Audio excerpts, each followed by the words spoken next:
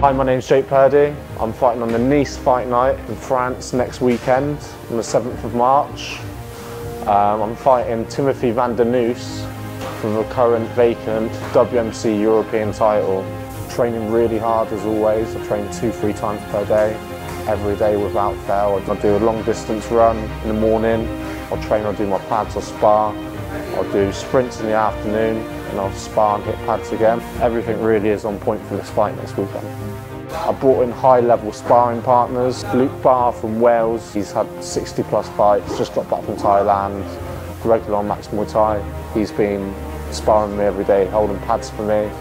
Charlie Sequa, he used to be #1 at 85 kilo. He's been with me for a week as well, just helping me prepare. Sparring with someone that high level, heavier than me, when I get into the fight against someone my own weight, it's going to make it a lot easier. So my training camp's been very, very good. Jake's fight camp has gone really well. He has been doing pads every morning and evening. He's been doing a strength and conditioning with Pete Howard. Jake's progressing well, so you know, if you want to progress you need to keep challenging yourself, so we've really challenged Jake in this fight camp, and you'll see a new style Jake Purdy on March the 7th. I really can't wait for this fight. I'm looking forward to fighting for the WMC belt. I can't wait to put on a big show for the French crowd.